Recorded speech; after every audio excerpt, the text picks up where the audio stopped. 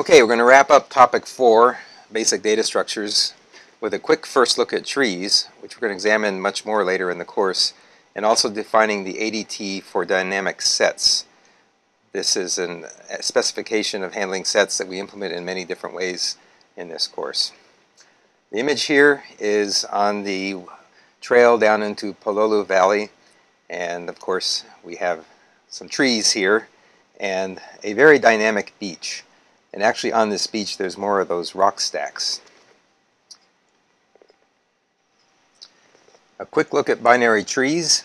Binary trees are graphs in which you have a designated root node, and the root node has 0, 1, or 2 children, as all do all other nodes in the tree.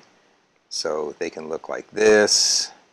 They can have one child, 0, 1, or 2.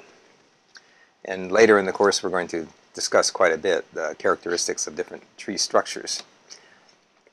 Now in terms of implementation, this is a natural place to introduce the implementation of binary trees, because we can use nodes that look a lot like the list structures that we just talked about. Something that has the data, let's say a key, and then we had previously the prev and the next, but this is going to be the left child and the right child. And they're pointers to other nodes like that. So you can build up arbitrary structures using these list nodes. List nodes are very flexible things to build data structures out of. In fact, an entire programming language called Lisp, for list processing, is built out of structures like this. Even simpler ones, it's actually built out of the structures of singly linked lists. So let's maybe say, let's throw in a little data here, I guess. A, B, C, just so I have something to refer to. Let's give it some more children. Okay, so that's a valid binary tree representation. The data is not ordered in any particular way in this tree. Well, I happen to write it out alphabetically left to right, but we will talk later about trees that have particular orderings. Things like insertion, deletion in trees are kind of complicated, and as I mentioned, there's different ways of ordering them. So we're going to get to that later. A very simple concept here is traversing a tree and printing out the nodes. So for example, you might write a procedure that starts out at the root node, and it can make a choice about whether to print out the key of the node now or do it after it's done its subtree. So you may remember in order, pre-order, and post-order. We can traverse the tree, and if we print out the key as soon as we see it, that's pre-order, and then we recurse on the left subtree and continue. If we print out that key as soon as we see it, that would be continuing a pre-order. So pre-order traversal here might look like A, print it as soon as you see it, B, D, and then when you hit, these are actually nil, these fields here. When you hit nil, in other words no more children, then you return back to where you were, and then you continue down to the right child, and so then you would see E, you hit nil on both children, return back, continue over here, C, F. In order is when you defer the printing until you've done the left child, but you do it before the right child. So in order would be, okay, do the left child first, do the left child first. Okay, print the D, no more children. Now we can print the B before we do its right child, which is the E. Now we return from this tree, we're back to the A, we can print the A, and we continue the right child. Well, print the left children first, there aren't any, print the node, print the right child, like that. And post order, of course, is after your children, so go down, go down, go down, no children, we print the D, return, still got children, print the E, come back, now we're allowed to print this, come back, we still got children, so do them, C still has children, so do the F first, and then the C, and then the A. So one of your problems will be to write the procedure for doing this kind of traversal. Now this is limited to binary trees, this representation. What if we wanted n-ary trees? What if we wanted to have lots of children? Let's take a look at that. So an obvious generalization of what we just talked about would be to make nodes that handle k children. Let's say we wanted 5 children. So we could make a node, a giant node for 5. So one of these fields would be the data. Let's say k for key here, and then the other ones are child 1, child 2, child 3, child 4, and child 5. But what if you don't have, what if you have a variable number of children? You can allocate a node that's big enough for the maximum number of children you expect, but then it might be the case that a whole lot of these are empty and you've wasted space. So it would be nice to have a more flexible representation. Before I go on to that flexible representation, I should say that there are situations in which this is exactly how things are best done. Most notably, the hard disks, when you read from a disk, it takes a certain amount of time to move the head over the position in the disk where it's going to read from. That's a huge amount of time compared to the amount of CPU rates and things like that.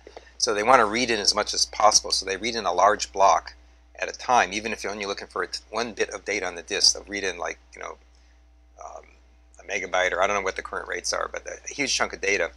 And the trees, the index to locations on the disk, are constructed such that the size of the node of the B tree, they're called B trees, corresponds to the size of that read of a sector of the disk. So you read in as much information that you need as possible. But in many other cases, we want to have trees where there can be a variable number of children. An example might be expressions, where there's unary, binary operators, and operators with more arguments. You can do be parsing natural language and so on. So there's actually a way to do this using the same node structure we use for the binary tree. We're just going to call it, I'm going to write this out here, so left child, right sibling. So let's write that out.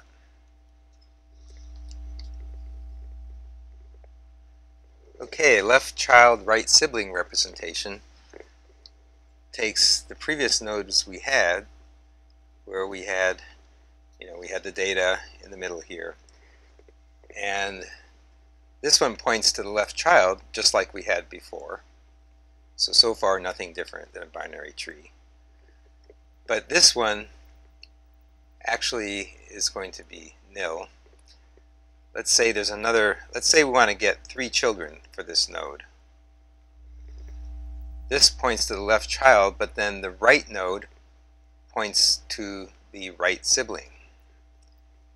So basically it's a linked list, a single linked list at each level, and then the prev field of the doubly linked list is used for children.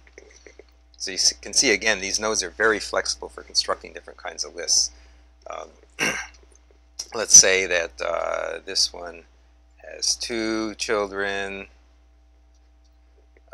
This one maybe doesn't have any. This one has 1. So left child, right sibling, nil. Left child, no right siblings. No left children, no right siblings. And one other thing we're missing though is that you need a pointer back to the tree. So actually I was a little bit off here in writing that K there. Let's just assume that data is stored there somewhere. I haven't drawn it. We actually need to have a parent pointer in here in order to run the procedures we're going to run on this thing. So these things all point back to their parents. So at any given point, traversing through the siblings, you can skip out of it and go back to your parent. So there's a nicer drawing of that in the web notes, but you can maybe think about how you would traverse this. Suppose you wanted to print out all the nodes of the trees. Well, in different orders. Well, you can say, well, I'll just follow the pointers, go down, do all the left children, and then do the siblings, and when you're done with the siblings, come back up, and then you can do the siblings at that level, recursing on any children you find, and when you're done with them, you come back up. So doing that kind of strategy, you can get a similar printing out, or not just printing out, processing nodes of a tree in a certain order. So that's something to think about. Okay, that's it for trees. We're going to go into them in much more detail later. Finally, let's consider the Dynamic Set ADT. The data structures we've been reviewing so far keep track of objects under specific organizational schemes, like first in, first out, last in, first out, sequential as in a list, hierarchical as in a tree. Often we just need to have a set. We just need to keep track of a bunch of objects, add objects to it, see if there's objects or members of it, and we may additionally want to order the set. So we may say, well, there's an ordering relation on the elements of the set, and so we may also want to ask, what's the biggest, what's the smallest in the set, or given an element in the set, what's the next bigger, what's the next smaller. Okay, the textbook gives us this Dynamic Set ADT, so we can search for a key in the set, we can add something to the set, delete something, find the smallest element. If these last four are only for ordered sets, you could have just the first three things are all that you have, and obviously the list representation meets the first three, and then if you order the list, you can do the others. So you can do a minimum, maximum, given an element in the set, return the successor, or return the predecessor. So those are the basic ADT operations for the Dynamic Set ADT. Now there is an issue here that I discuss in the notes, that this is returning a pointer x to an element in the set such that the key is k. It's not really clear whether they mean an element that is meaningful to the client or an element of the implementation, like one of these list cells. The insert operation says we usually assume that any attributes in element x needed by the set implementation have been initialized. So this suggests to me that this specification is for the private methods of the ADT. You would not expose that to the public because you don't want the client of your ADT to have to know what the implementation is. And notice that the insert and delete are operating on the, for example, this might be a list element in a list, so they don't have to search for it anymore.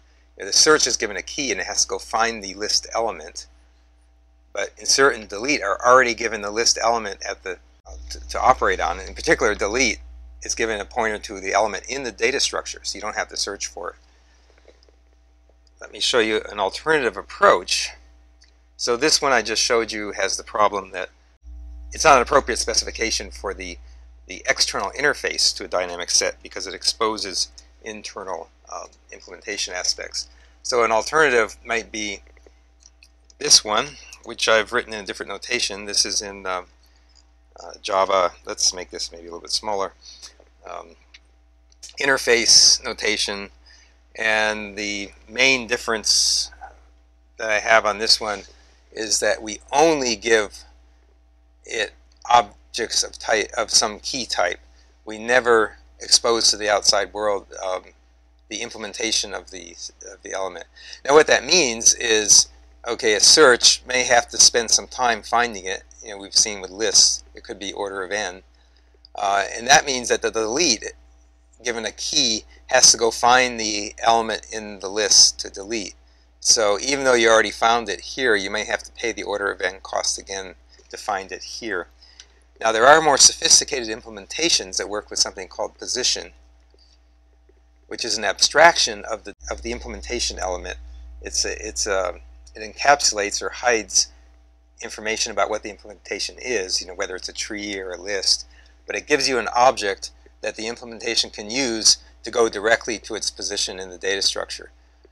So it's kind of analogous to the book's specification, but it's explicitly abstracting away from the implementation.